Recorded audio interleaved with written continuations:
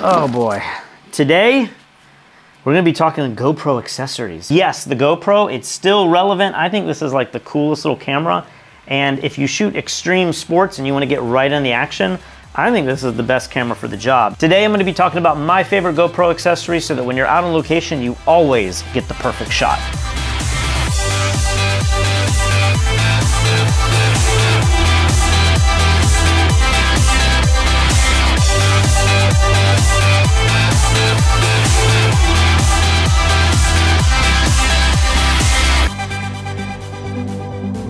A few weeks ago, Lee and I were hired to film a promo video for a new mega yacht that's here in our community. This yacht is going to be chartered off the coast of Puerto Rico. I think it's like $150,000 a week. $150,000 a week. So if you watch those shows like Below Deck, it's definitely one of those sort of experiences. And to help capture the excitement that you could have if you chartered this boat, they needed an awesome video. Well, of course, most of the best shots are going to be taken from the sky with the drone, or maybe just some wide angle shots on a gimbal of the rooms and the suites and all the amenities.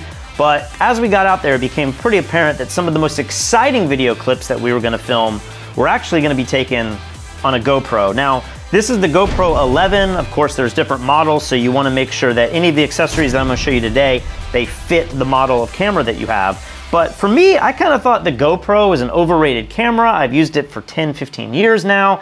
And shockingly, I actually went out with some old GoPro 5 cameras, and when I downloaded the footage, I immediately realized what used to look amazing 10 years ago now looks unusable when you compare it to something like the GoPro 11 Black. So I don't even know all the specs of this camera. I know it shoots 4K, 60 frames per second. It might even be a little bit larger if you want. And then you have different fields of view. The thing with the GoPro that makes it so exciting is that this thing is so lightweight and small and now waterproof that you can literally put it anywhere if you can mount it. And in many cases, you can put this camera in a place that you would never be able to put a professional DSLR or mirrorless camera or something like that. So I wanted this video to kind of showcase maybe 5 accessories you have to have, but then in looking at all of the stuff that I've used on this shoot, I had way more than 5. So I'm just gonna go through all of it, and maybe you'll find some of these accessories useful in the type of shooting that you do. If so, go to the description below. I have links to everything featured in this video. This video is sponsored by Click-A-Snap, which is a brand new social media platform. It's one part Instagram, one part Shutterstock, and one part Google AdSense all wrapped into one. The most unique element of Click-A-Snap is that you get paid up to $9 for every 1,000 views your images get, which is honestly much more than we get paid on YouTube. And if you want, you can choose to sell your photos on the platform as well. Unlike every other social media platform, with Click-A-Snap, you don't have to give up your image rights, you don't have to figure out how to game some algorithm, and there's no data harvesting or selling to third-party entities. If you're a photographer looking for a new way to display your work while also making money, join Click-A-Snap in the link below.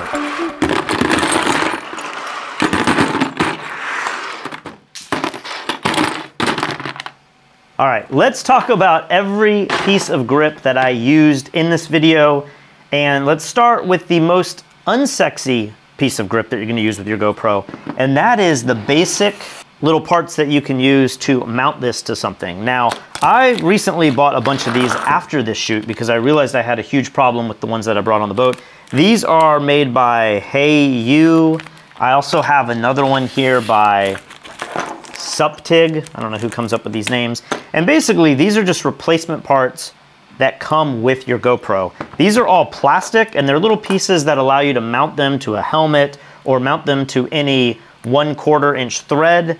And then of course you have all the little pieces that intertwine and lock in so that you can mount your GoPro, you know, on an arm and articulate it and get it in the perfect position. Now, I had a bunch of these accessories on the boat, but many of the ones that I bought years ago in preparation for a shoot like this were these like aluminum pieces. They're colored, they look really cool, they had great reviews. But one thing that I found when I got out on location is that for some reason, when you start mixing and matching these, like even right now, they look like they fit, but I don't know if it's the weather or the temperature or the water or what, but when I started locking these down, in many cases, they wouldn't lock down real tight. In fact, if I take some of these and match them up, I don't know if you'll be able to see this on camera, but the tolerances are off just enough that they wouldn't necessarily get tight, or sometimes they wouldn't fit at all. So I have completely abandoned all of these really nice colored connectors that I bought. And I'm sticking just with the plastic ones. Now, plastic, of course, doesn't corrode, so if you take this in the salt water, you're gonna have no issues there. But I think because the plastic bends a little bit more than the metal, you can really crank these down, and I find that they hold a lot better. So I wound up buying a lot of these pieces. I like to have a ton of spares. Something's always gonna break or you're gonna lose it. And in many cases, I'm trying to build these arms like this, where I can mount my camera further away from the actual connector to whatever device I'm connecting it to, so that I can get the camera to, one, pivot in every direction that I need it, but I also want to be able to place it further away from the action so that I can get a full shot. All right, before going into the next pieces, let me show you two things that aren't really GoPro related at all. The first one is just some surveyor's line here. Now you could use fishing line, you could use any kind of string, but why I like to bring this is many times we're gonna be mounting GoPros to sports shooters. They're gonna be wakeboarders, kiteboarders, boats that are in motion, and if somehow the camera comes detached, I want to have a safety cord. So as you can see here, I've used this same string and I have mounted it to where I can tie it off on like a wakeboarder's boot, so that if the suction cup that I'm gonna show you here in a minute comes loose, this thing will be able to withhold the pressure of that. We'll be able to keep the GoPro and we don't lose it, and the athlete can say, oh, it fell off, it's time to let go and reposition everything. So I can't tell you how important it is to go ahead and secure your GoPro with something that's definitely not gonna break. Now looking back, I'd probably recommend using some kind of fishing line, although it might be harder to deal with or it gets tangled easier. Because it is clear, it's not gonna show up in your shots. Sometimes I would tie this off and there would be some little piece of the rope that would be dangling in front of the camera and then you notice it. So if you can, try to get fishing line. I think that would probably work the best. And quickly, let me just mention that having a wrench or a screwdriver where you can tighten everything is really clutch. You could use a screwdriver here on the ends of these, or you can use this to kind of clamp down and really crank it a little harder than you can do with your fingers. I found that many times I was just not able to get the camera locked down perfectly. Sometimes it was because I had these older connectors that I said I didn't like, but other times it was just I couldn't get a good enough grip to tighten it down. So having a screwdriver or a wrench like this is definitely useful. All right, with that all out of the way, let's talk the most popular mount, and that's probably the suction cup. I have two different suction cups here. I actually have a third one somewhere around here, but I found that the third one started getting a little old and it wasn't working real well. So this one is made by Boris Floaty, and this one's kind of nice because it floats. Now, of course, if you start adding a lot of grip and heavy cameras to this, it may not float, but just with a single GoPro on here like this, it should float pretty well. This one has 3 suction cups and you just kind of push it down. This one's really secure, but depending on the surface, sometimes the wakeboards that we were using had just a little bit of texture and this wouldn't lock down real well. This one I feel like is pretty good. And then you can just slide it off like that to release it. But if you want to get something a little bit better, this one's made by Small Rig. And this one has 2 more industrial type suction cups without it being the heavy duty ones that you might use, say like on a car shoot. And basically these just snap down like this, and they tighten a lot better than just these smaller suction cups. And then instead of having to slide this one off, you can just pop up the edges and it lifts right up. So I got this, and it kind of allows you to have dual redundancy, and it also has a much better mount. This one just has the single mount on it that you would put the GoPro right here, but this one has a whole bracket where you can kind of control it. And I like this bracket because it appears to be made out of plastic. So it's not going to corrode, and also it tightens really, really well. Maybe over the years it'll be prone to breaking, but so far this thing's held up really well. Again, when mounting suction cups, I always tie a piece of string and then tie my whole rig to something so that if it does give way, it's not falling into the ocean. Or if you're doing something on land or in the air, you don't want this thing departing and hurting somebody else or causing problems. Now, speaking of floating, one thing I did not have on this shoot that I went out and bought immediately after the shoot was this thing. This is the official GoPro float. And the way this thing works is you just push your GoPro straight into this, and it still gives you access to the bottom so that you can mount everything nice and tight. And then you have access to the 2 buttons that you have on the GoPro here. So you can do your power on, your shooting, or your quick shoot. And the nice thing is this is easy to see, but also if this now falls off, it floats. So keep in mind, if you add a bunch of grip, it may get to the point where it can't float anymore. But in many cases, we were shooting in areas that were like 20 or 30 feet deep. So if it were to sink and you had to snorkel or scuba dive down to find your GoPro, this makes it a whole lot easier seeing it. And one other thing that I like about this is you can see I've already scuffed it up a little bit. Sometimes I like to place this camera really close to the ground, and it's just nice to know that if it's going to accidentally hit the gravel or something, it's gonna scrape against this instead of scraping into my camera. Now let's talk about perhaps the most useful piece of grip that I have for the GoPro, and it's kind of a silly piece, but it is this. Yes, the selfie stick.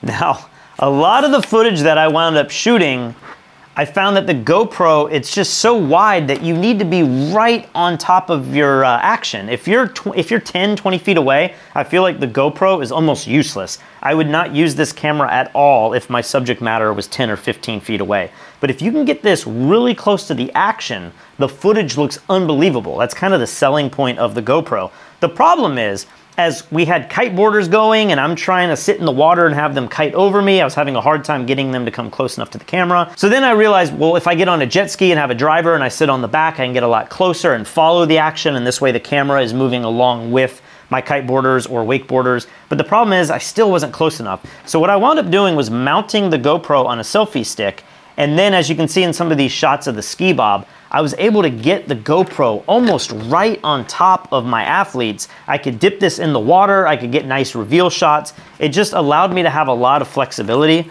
Now this one is made by Smart Tree. Now of course you can find these everywhere on Amazon. This one I would say is about, I don't know, 4 feet long.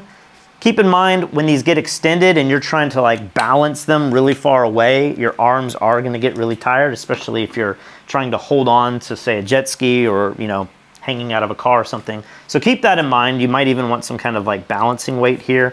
I've attached some other little floats here. These are made by Nordic Flash, and while I don't know that the two of these are enough to allow this whole apparatus to float, it was easy to identify it quickly. It kind of slowed this down when it did fall out of my hands. And of course, again, if you're diving down, you can easily see these a lot better. So these are some pretty cool floats that also detach really easily. Makes it perfect for something like this. Now, sometimes you might just want to mount a camera in a unique place that gives you that first-person view, or maybe that third-person view where you're looking back at like the jet ski driver and you want the camera right in front of them. Normally, I would use one of these. These are called the Magic Arm, made by Manfrotto. And basically, it's a clamp that you can clamp anywhere that you want, and then you can move the camera exactly where you want it, and then with this nice little twist ball, you can secure and lock the camera down. Now for a lot of the shoot, I did wind up using this, but I found that it's so heavy that it was really cumbersome for a lot of the athletes. Also, if this thing were to come off, this is gonna sink like a stone. And so while this is great for larger camera gear, I found that it really wasn't the best for a GoPro. One shot that I did use this super clamp with was a shot with a wakeboarder. I clamped this down on the ski rope, and then I was able to, you know, have the camera right there shooting in his face. But what I wound up doing later was I bought some smaller Magic Arms. Now these are also made by the company Small Rig, and I bought 2 of these, and these weigh much, much less, but they're gonna be perfect for the GoPro size camera. Now on top of this, as you can see, I have 2 of them.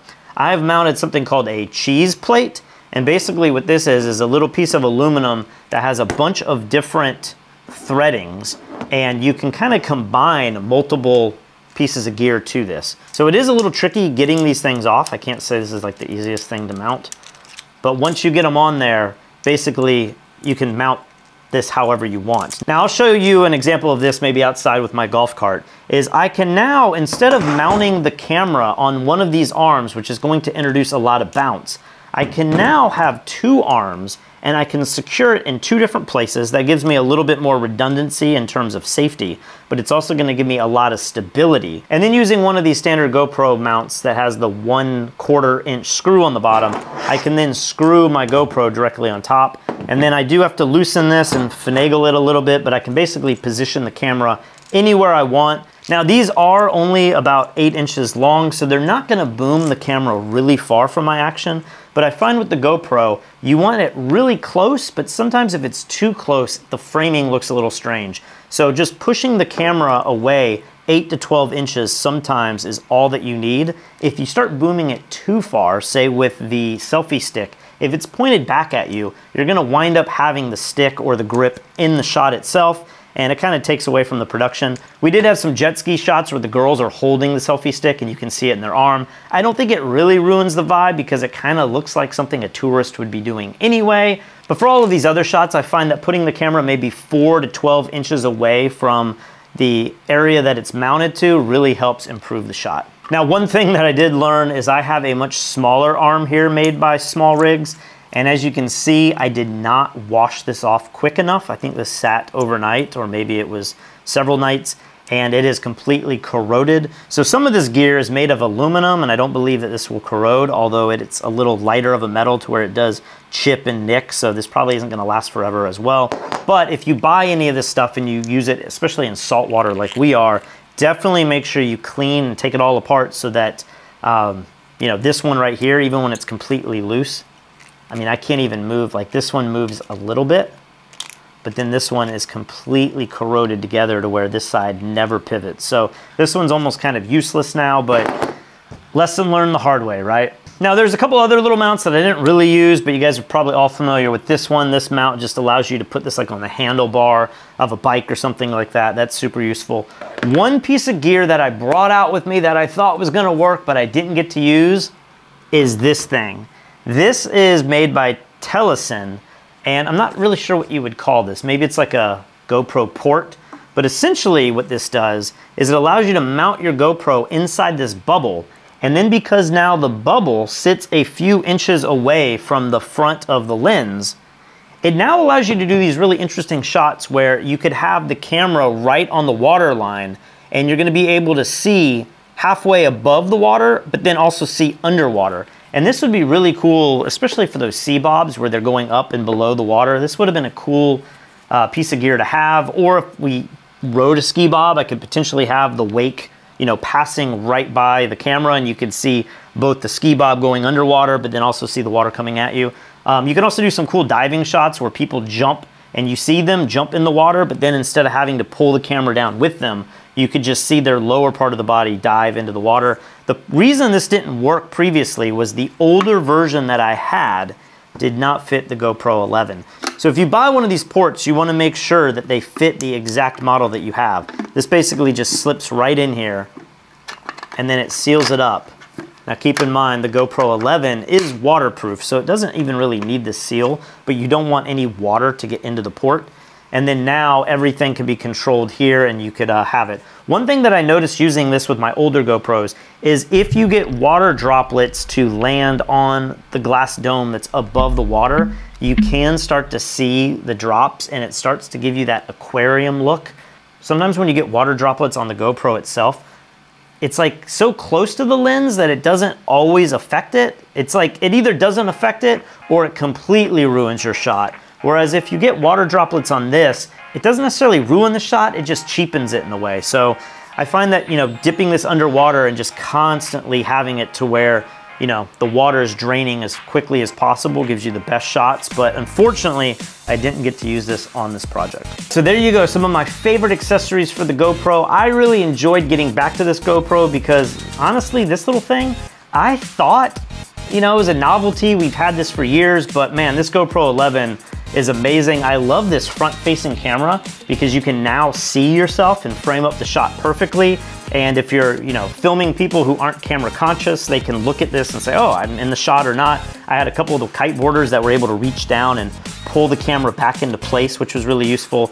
But I'm impressed with this, and I think these were some of the most fun shots that we captured through our 4-night stay on this mega yacht. And I'm really excited to see how the final video turns out. Of course, the drone shots with the Mavic, they look incredible. Like, those are probably the best, most epic looking shots. But if you have any kind of sports shooting that you need, I still think the GoPro is the #1 camera for the job. If you guys enjoy this kind of content, make sure you subscribe to our channel below. We're still trying to hit 1 million subscribers. If you enjoy reading content, maybe you're at work and can't watch videos like this, head over to fstoppers.com. And if you're a photographer or want to get into filmmaking, head over to fstoppers.com/store where you can check out our full-length tutorials.